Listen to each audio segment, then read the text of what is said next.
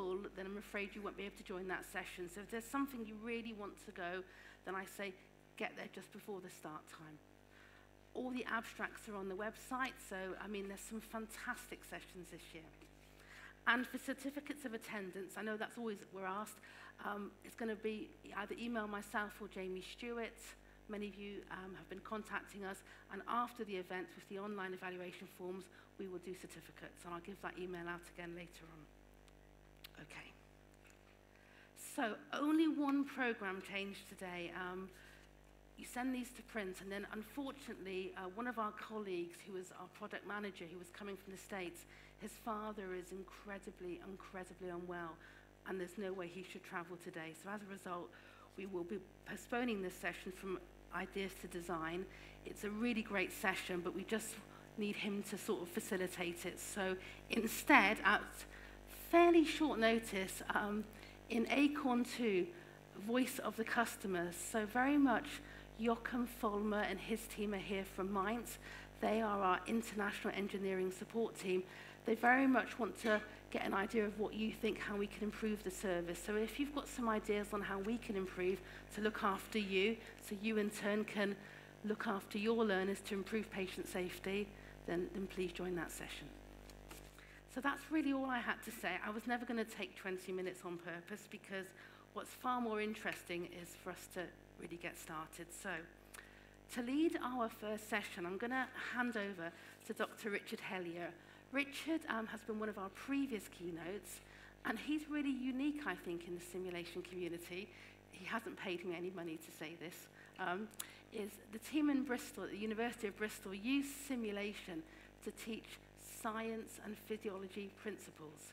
If you want to know more, Richard's doing a workshop later on today, and they also do a fabulous outreach service. So Richard's going to introduce our opening keynote and lead the first session. So over to you.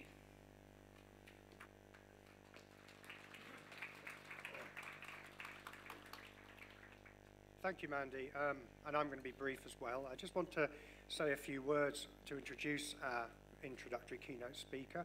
I think when we're working in simulation, we feel very much, and we are at the forefront of technologies and how technologies can be applied to help educate and to learn and to train for patient safety. Obviously, being at the forefront of technologies keep moving forward, and we're seeing more and more application or potential applications of technologies such as VR and AR. And we're really honored to have Professor Bob Stone here today, who's the chair in Interactive Multimedia Systems at the University of Birmingham and the director of the Human Interface Technologies team. Bob is quite rarely, I think, been both an industrialist and an academic, and that's quite a rare breed. And it's an interesting perspective if you have been outside academia, like I have been for a while. Now, Bob, why we're very privileged to have Bob here, while we're at this kind of moving forward of technology, is that Bob was a pioneer of VR, probably before the term VR was even coined, I would imagine, and certainly applied much of his work to surgical training devices. He's got so many accolades and awards that he probably must have augmented himself at some stage to be able to deal with this. I mean, but one that stands out to me that I'd like to say to Helen while I'm reading this is that General Klimuk, the director of Russia's Gagarin Cosmonaut Training Center, lauded Bob as responsible for introducing VR to the cosmonaut program. What an incredible feat, what an incredible thing to have said about you. So there's no better person to help us navigate this increasingly complex world of VR and AR, so I'd like to welcome Bob, Professor Bob Stone. Thank you very much.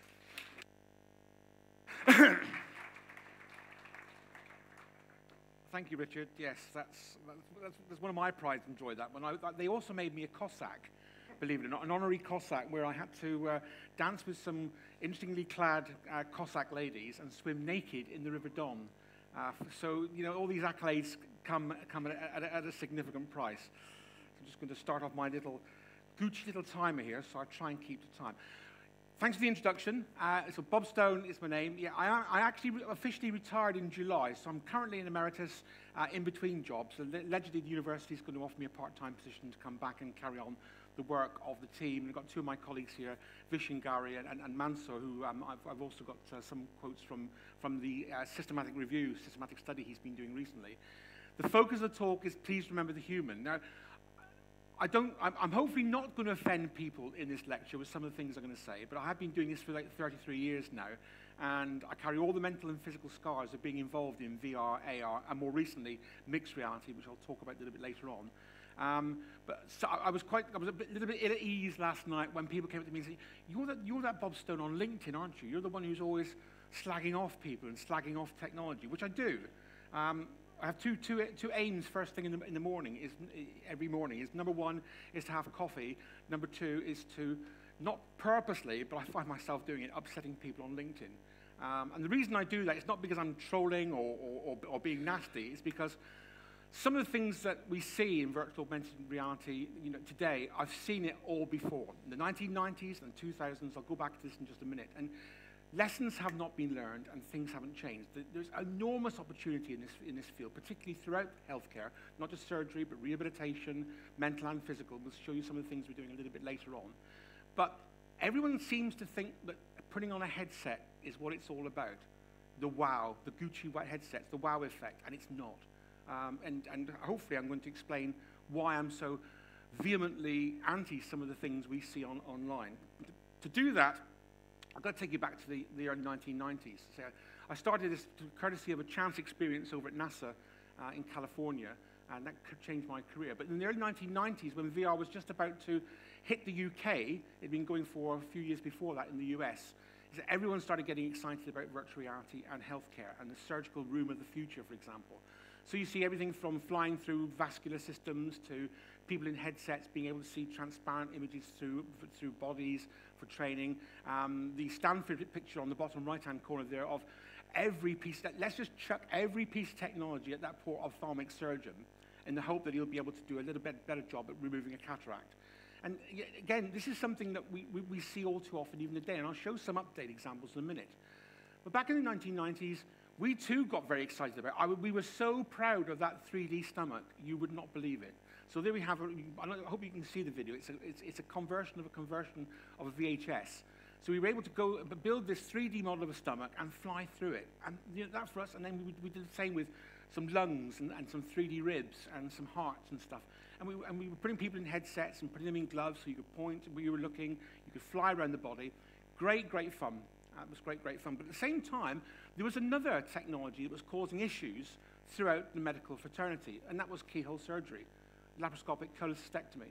It was getting extraordinarily bad press. It was getting bad press because individuals were being trained inadequately with inappropriate technology, and then being allowed to operate on individuals who are undergoing keyhole surgery, both lap chole, gynecology, for example. And the problem was they didn't have any way of objectively measuring the capabilities of the trainees when they came out of training. So at that time, the National Health Service and the Wolfson Foundation set up four minimally invasive therapy centres across the UK. London, I think it was Imperial, Dundee, and Leeds. And they also came to Manchester. And they came to Manchester to help us set up what was called the Wolfson Centre for Minimally Invasive Therapy. Not to do general training, but to look at how this thing called virtual reality might improve the lot of surgical trainees in the future. And this is what they were training with. And this is the problem I've just mentioned. So you have your dolly mixtures for basic training inside one of these Ethicon endo boxes. You had intermediate skills training, which are grapes. Grapes are great because if you squeeze them too hard, they splat, and you can peel them off the stalks. And then your advanced trainer was chicken. So you actually peel the chicken skin off quite deftly using these laparoscopic instruments. And these things were used when the product, the foam substrate with the balloons for the gallbladder and the red straws for the vascular systems had worn out, and you couldn't afford to replace them because they were so incredibly expensive.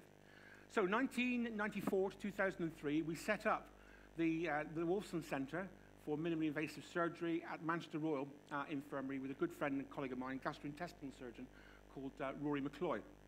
And over the years, we looked into a whole wide range of techniques within virtual reality to help possibly train the surgeons of the future. And that's where I made my first mistake. Nobody's perfect, and I may be critical on LinkedIn, but my God, did we make a huge mistake. We saw all this stuff being advertised at conferences and in brochures and what have you, and we just said, yes, we've just got to use this tech. The surgeons definitely need this tech, don't they? And the surgeons, who are just as bad when it comes to gimmicks, were completely in agreement. So we had a £250,000 graphics supercomputer, enabling us to actually deform tissue in a way that the surgeons hated. There was no way that they were going to subscribe to this degree of tissue deformation, even though we were using this fantastic graphics supercomputer. We had top left-hand corner, auto-stereoscopic display. It's display that displays stereo without the use of any form of glassware whatsoever. Because you're operating in quite complex, overlapping structures. Of course the surgeons need stereo, don't they? It's obvious. And haptic feedback, force and touch feedback. We spent an awful lot of time designing and then building that rather Heath Robinson-looking device so that we could actually feel tissue, we could feel vascular beating, we could feel all kinds of effects inside a small volume. Because, of course, the surgeons need haptic feedback, don't they? When they're actually carrying out these tiny little operations, these tiny operations within the area, the Callet's triangle, or within the area around the gallbladder and the liver. And when we featured this, having really been smug and happy with ourselves, we were torn to pieces, absolutely torn to pieces. There's no way on God's earth, they said, we could afford a £250,000 supercomputer. There's no way that we're going to believe that tissue deformation is doing the kind of thing you'd find when you actually carry out open surgery, let alone keyhole surgery. We don't have stereo because we just look at a standard monitor. In theatre, we just got a standard two-dimensional TV screen. And as for haptic feedback, 50-50. Some surgeons said, yes, we definitely need it. Some surgeons said not. But most of them really wanted to be able to hold objects accurately in a very, very small volume. So we'd forgotten the basics. And these are the basics. This is what I have been teaching to my students in our human factors courses at Birmingham. The basics, as advocated by a variety of people, but my favorite, simply because it's a fantastic book, it's been going for decades, is The Design of Everyday Things by Don Norman. And again, not wanting to lecture on this, but what we were doing was fundamentally this. And it matters not whether the world is real or virtual. It's whenever you introduce any form of technological barrier between you and the world, you would then encourage these two, what he called gulf of execution and gulf of evaluation, to appear. The gulf of evaluation means that the technology barrier that you're putting between yourself and the task is influencing the way in which you perceive the task, influencing the way in which you make cognitive judgments about what you're going to be doing next. As soon as you put a barrier in between you and actually carrying out actions on the task, the effector or the actions on the task, you've then got this gulf of execution issues. So, for example, if you introduce gloves, virtual reality gloves, which are horrendous even today, or haptic feedback systems that don't work, then you're compromising your ability to carry out the actual skills that are necessary to complete that task. So you've got this vicious circle. And that's what we were doing. We were introducing all this technology without realizing what it was that the surgeons or the surgical trainees actually needed. And this was the fundamental error on my part. Having been qualified, I mean, I've got a master's degree in ergonomics, so we shouldn't have done this, but we were wowed by the technology and wowed by the claims that people were making about this technology.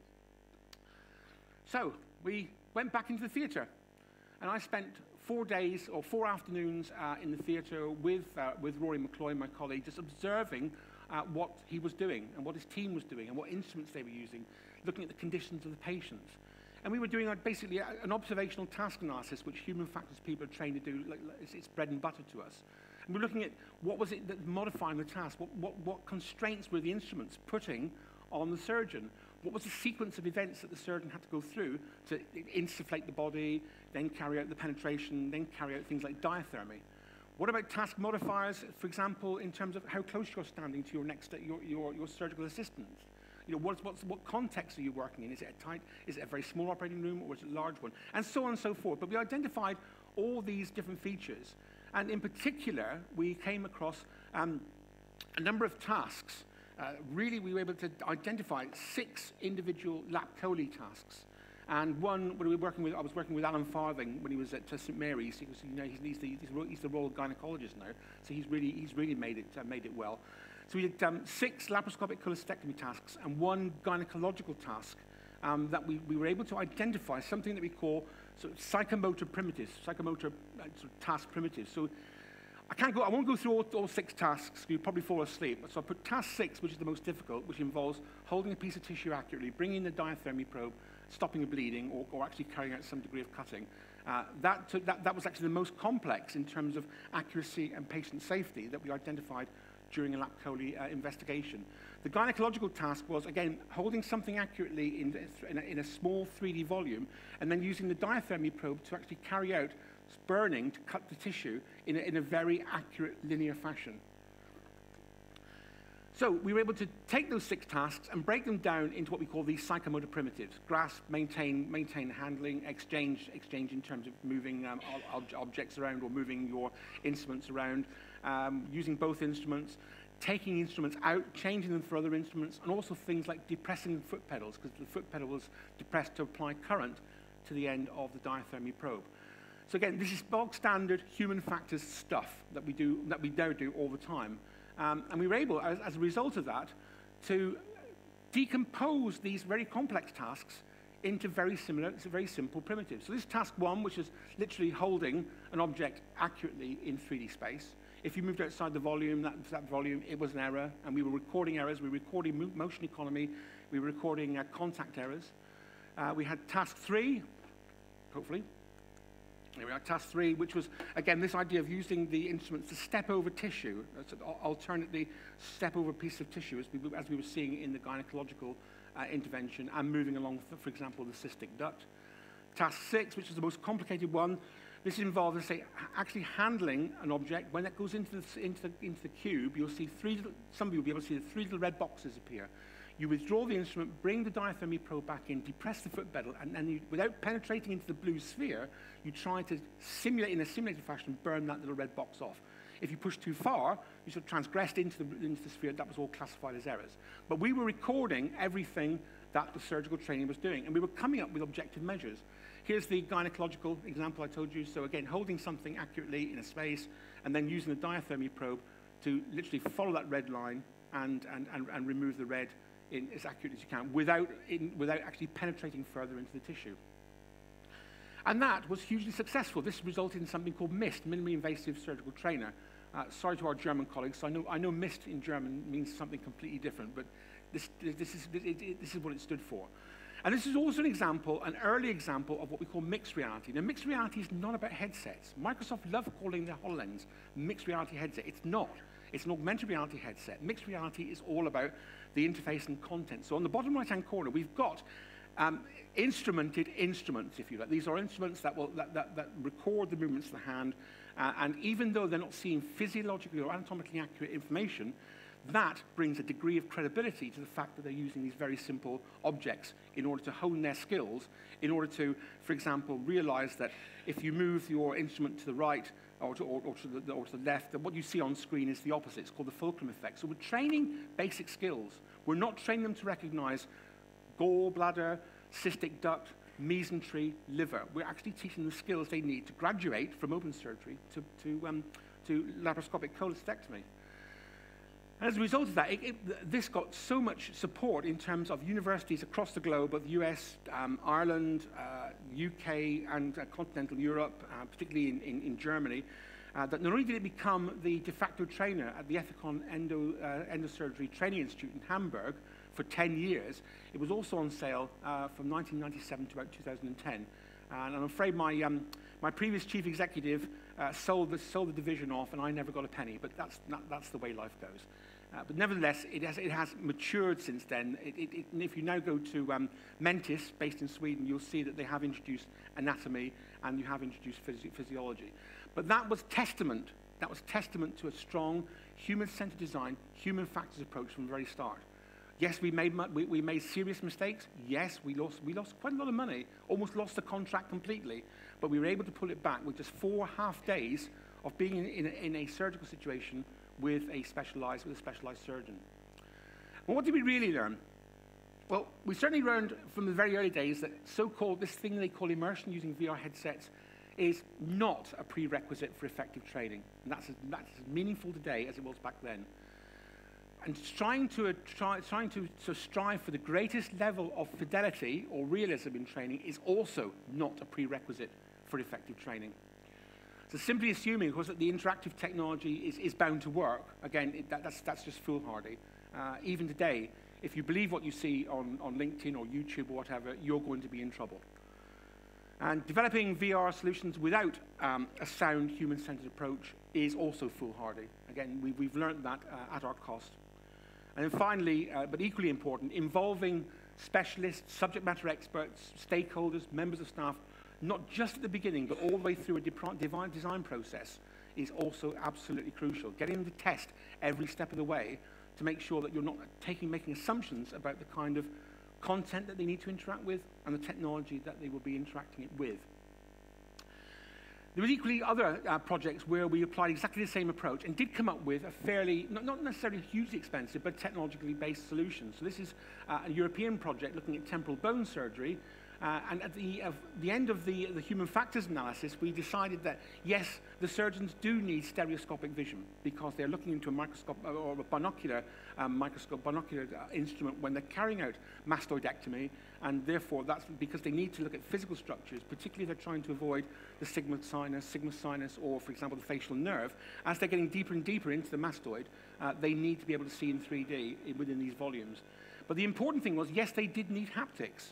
So at the time, we were using one of the early Phantom haptic feedback systems, which is still a fabulous piece of kit for things like dentist training or bone drilling or bone burring. And the great thing about this particular piece of kit, which is literally just a joystick, which is being back-driven by windscreen wiper motors, would you believe, not only did it give you the sense that you were drilling through tissue, as long as you didn't push too hard, because there are certain limitations with this tech, but it also made the noise, so you could actually simulate the noise of going through different densities of bone. So that was giving them both a haptic and the sound cue. And for that reason, it was, the actual study was very successful. But again, because of the cost and because of the limitations, and the fact that we couldn't push these drilling things to extreme, it never took off commercially. So more lessons learned there. And then more recently, a few years ago, actually probably about 10 years ago now, I suppose, we teamed up with a Leamington Spa-based games company, which was a bit of a mistake, unfortunately, because no matter how much we tried to talk to them about using human-centered design to design tasks for surgeons who had no experience of battlefield situations, no experiences of extreme trauma, who were being sent out to Iraq and Afghanistan, no matter how much we tried to tell them, they insisted on putting in things because they could. So, for example, at one stage in this demonstration, there's a fly that flies into the tent and lands on the guy's chest. Why? There's all kinds of different, some of my favorites. Yeah, this is great. Yeah, they had to put physics into the stethoscope. They just had to. Well, what's the tube of the stethoscope? Whoa, what's that thing go? Yeah, and then again, well, it's like, and the surgeons, surgeons aren't silly people. They notice this. They notice problems with the dynamics. They notice the fact that, there's, well, I guess, and here's another one, and this laryngoscope reflection. Something called environment mapping. Just make the laryngoscope nice and shiny, because it's really shiny in real life. But then, let's get the reflections wrong. So the reflections in that laryngoscope are of the nurse and the bottom half of the patient. So you don't even make it, you can see the patient's chest, his nipples, you can see the nurse. The reflection's actually wrong. And the surgeons are picking up on that. And we found that because the surgeons were going through this and saying, hang on a minute, they were losing 1.5 minutes out of a 4.5-minute simulated life-saving intervention, which is absolutely crazy. So again, another lesson learned, if you're ever working with games companies, tie them down, whip them, beat them. Do not let them put things into their games because they can. This isn't Call of Duty. It's not Half-Life 3, or whatever the next version of Half-Life is. It's a serious game, so-called. But don't put things in just because you've got the software and you've got the capability to do it, because it's distracting. It's unnecessary. What we used to call hyper-fidelity. It's just too distracting. But here we go. This is where I become unpopular, probably here and on LinkedIn. But we still see things like this. So here we have one of the latest laparoscopic cholecystectomy trainers, and you've got somebody in a headset inside an operating theatre looking at a screen, when all they really need to do is look at the screen. You've got, I'm not too sure how they're actually controlling these laparoscopic instruments. It's probably, it looks as if it's some kind of instrumented haptic feedback type solution. Fine, that's great. But look around, I mean, there's nothing else happening in that operating theatre. The support staff, the scrub nurse, the other individuals they're just standing there, motionless. They're not contributing to the task performance at all. It's absolutely crazy. So again, think about the barriers that you're injecting. Think about the barriers you're putting into the scene. Are you really going to be giving these guys the right skills to transfer from the virtual to the real? Is it going to affect their skill fade, for example? Or because they've had this experience in VR, will their skills be as good 3 months down the line as they were the hour or so afterwards? Fact or fiction? Lots of fact or fiction. I used to collect these. I used to collect these regularly off LinkedIn. These pictures where groups and companies are using basically very good computer-generated imagery videos to show the concept of what happens when you put on a HoloLens, or you put on a Magic Leap, or you put on any form of headset, or AR headset for that matter. And they are so misleading, it's unbelievable. Now, again, with apologies to our good friends down the corridor, I don't like the HoloLens. If you put the HoloLens in and you use it in, well, first of all, you don't use it outside. So all these claims in the States that the American Army is using it is rubbish, because once you take it outside in the sunshine, you can't see anything. If you actually use it in an operating theater, the chances are, because both the ambient and direct lighting will just completely do veiling glare, wash out the imagery on what is already a really small, I think 52 degrees field of view in the case of the new HoloLens 2. So what do? They don't want to show you the pictures through the HoloLens or the Magic Leap. They'll show you these rather glitzy videos instead. Very, very misleading and a source of serious disappointment to anyone who ends up buying them. Here's one of my favorites. I'm not too sure why this guy suddenly stood up almost Lazarus-like and is walking around on top of the operating table. But this guy wanted to show off this model as a key function of the Magic Leap. It's interesting, he's a clinical advisor to Magic Leap. And again, why? I can imagine that for A-level biology students, yeah, maybe it's exciting, maybe they remember it. And it's all overdone because you can actually buy this model. I'm not too sure why he's doing this when he's going back on, but anyway, that's another story. But you can buy this model, this transparent model, fully animated, off a site called TurboSquid for about $120. It's all quite misleading that these companies say, look what we can do, and they'll charge you an arm and a leg, when actually you can probably end up doing a lot of it yourself. Oh, this is lovely. All these Japanese, is it seven Japanese individuals in an operating theater, all with Magic Leap, and they're all doing this, look. They're all doing the gesture control. So which Magic Leap is recognizing whose gestures? And they've obviously all got this fantastic Star Wars hologram in front of them. So what's happening to the poor patient in the meantime? And these things aren't particularly reliable at measuring your gestures anyway. So again, all this barrier stuff is putting the barrier claims of Don Norman are evident yet again. Apart from the cheesy music, thank you for that. I just had to play that cheesy music. This has got to be the worst human interface I've ever come across. I mean, I'm sorry to the guys who actually developed this, but if you put on either a VR or AR headset, I mean, just look at the text, look at the fine detail. You're never going to resolve that. You're never visually going to be able to resolve most of that inside a headset with the current 2K, possibly 4K resolution if you're lucky. It's simply not going to happen. And you've got all these different things that appear on your wrist that you have to interact with. Well, how that's intuitive, God only knows. That's all I can say. Oh, this is another good one. What's the lady? What's what they're doing to this chap's knee? Look, he's got no glove. It's like, oh, okay.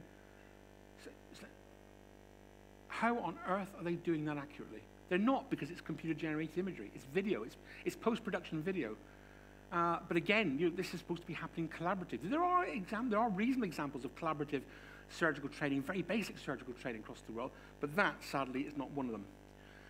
So if you look online, that's the message people are taking home. The future is already here. You can put these headsets on, you can go into an operating theater, and you can improve the lot of the patient, less time, more accuracy, and the patient will leave a happy bunny. And I say all these examples, and I've got a couple more just a little bit later on. So the future is already here, but is it? Is it really here? And if it is here, where's the evidence? And this is my big gripe. Where is the evidence? Where are all the ethics sort of applications? Where are all the MHRA clearances? We've got companies out there, for example, already claiming that their tools have been validated, that their tools have been accepted by the Royal College of Surgeons of England. What the heck? Who's looking after simulation at the Royal College of Surgeons at the moment to take this company's product, for which there exist two of the worst sort of validational papers I've ever seen in my life. If one of my students had produced that, they would have failed instantly. It's unbelievable. One of Mansour, my colleague, and one of my other students who's looking into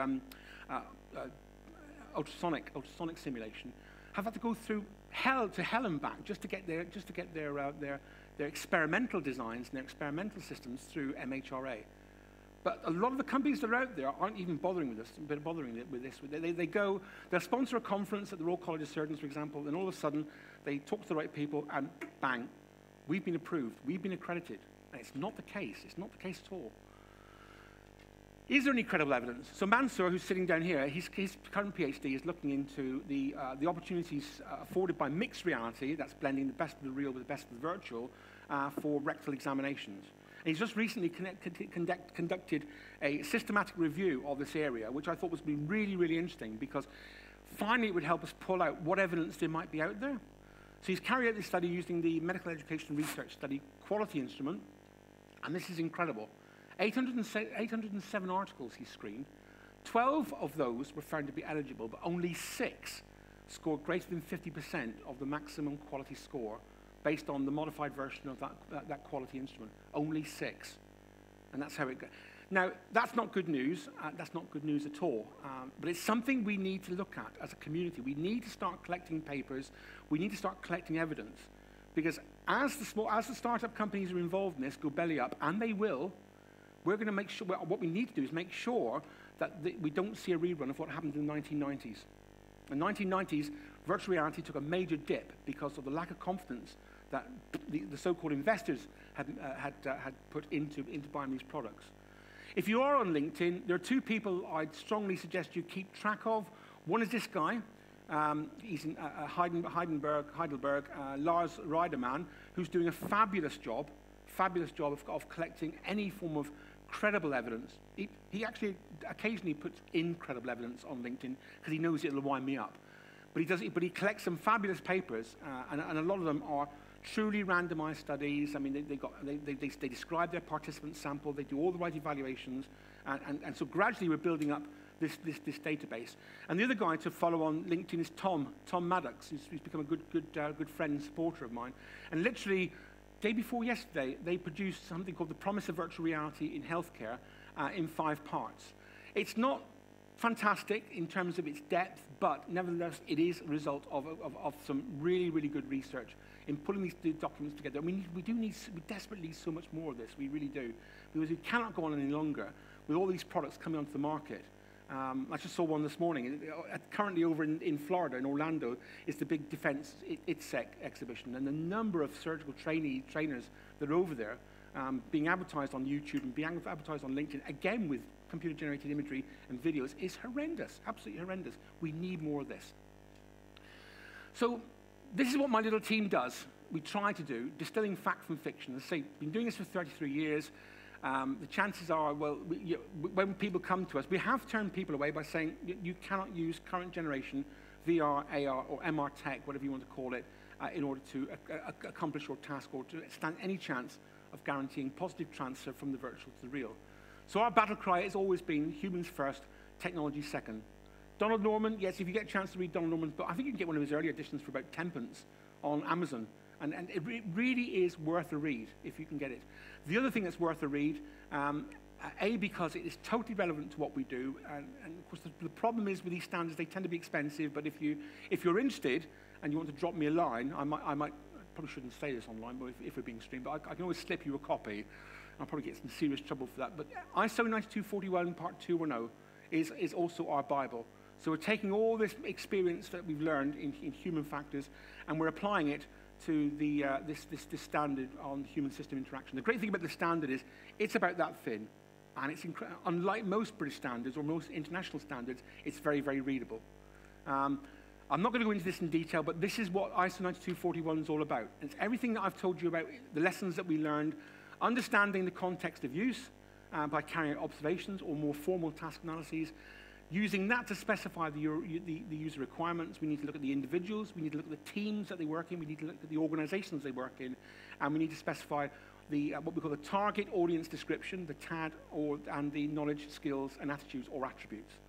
We then produce design solutions to meet those requirements, and then we go through a loop using simulation in our case to evaluate the designs and then finally produce something that is worthy of going into operation and stands a really good chance of delivering the kind of objective performance outcomes that we want. So those lessons that we've learned from the past, from the NHS, the European Union, and indeed the Ministry of Defence, feeds what we call today our mixed reality developments, which is the final part of the talk. And by mixed reality, as you'll see from the example I'll give you, is all about, it's not about headsets, as I've already said, it's about taking the best of the real objects in the real world that are absolutely crucial to effective training, and using those to make the virtual more believable. And this will hopefully become a little bit clearer as we move into the examples. And we've applied this not only in healthcare, but in defense as well. So there's a mixed reality helicopter trainer on the far left, where we're using something that is akin to the side of a helicopter, the physical aspects of the helicopter, the opening of the door, the position of the safety handles, and so on. We've got the 20mm gunnery system, which we put in place at HMS Collingwood many years ago. Again, these guys don't want to engage incoming targets using an Xbox controller, because when they're on the ship, they're putting their weight into the weapon to slew it in azimuth and elevation. So if that's the case, use an inert deactivated weapon and then embed that within the virtual context. Minigun, exactly the same, and then we've got the Cutlass bomb disposal trainer, where we've got a replica of the horrendously designed interface for Cutlass. I mean, we didn't design it. It's got 6 joysticks. Each joystick does something different depending on which camera view you selected. Unbelievable. That's another story. But we had to replicate that because that's what the armed forces were given. That's what mixed reality is about, blending the real with the virtual. And so to finish off, just to show you how we're trying, we haven't got it right. We haven't got it 100% right. You know, we say nobody's perfect, but we have tried to use this in our design of something we call the Mixed Reality MERT, Medical Emergency Response Team Trainer Project, which has been going for the last 3 years or so. So medical emergency response teams, these are the young guys and gals who get sent out, typically in a Chinook helicopter, but on other platforms as well, and they go out to evacuate casualties from the scene of an incursion and preserve their life until they can get them back into the more well-equipped hospitals back in places like Bastion, for example, when we were over in the Middle East. The MERT Challenge, this is sponsored by the Royal Centre for Defence Medicine, which actually shares the same site as the University of Birmingham, which is incredibly convenient. And their question to us was, can virtual reality or associated technologies deliver an affordable, small team, 3 people, dynamic exposure, context exposure training? It's not clinical. We're not doing clinical training, hence the mannequins we're using are not functional. They're kind of functional, but they're not wholly functional. So it's not encompassing basic or advanced clinical skills. A more transportable solution than that currently in use. Top left-hand corner, £100,000 for that wooden box, which is supposed to look like the inside of a Chinook helicopter, and it's horrendous. You can't move it. The mannequins, they've got very early SimMan mannequins that are falling to bits. I mean, not because they're representing trauma, but because they are falling to bits.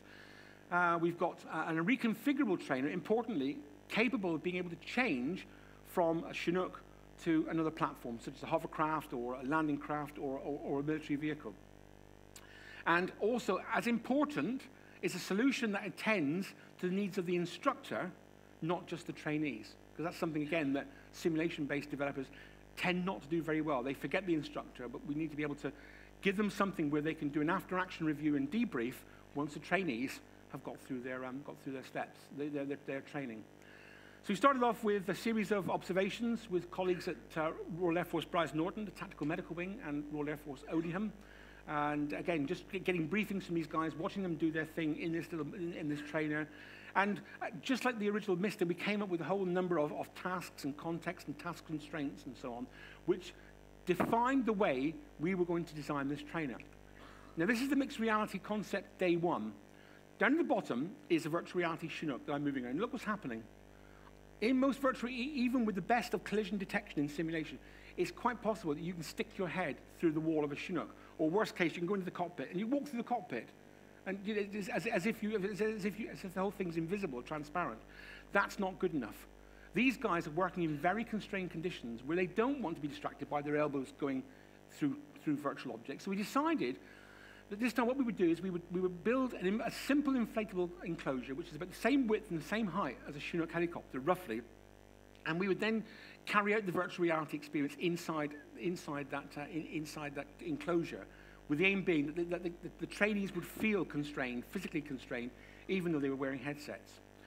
So the mixed reality simulator, as we called it, again, what we were trying to do was bring the virtual and the real together closely.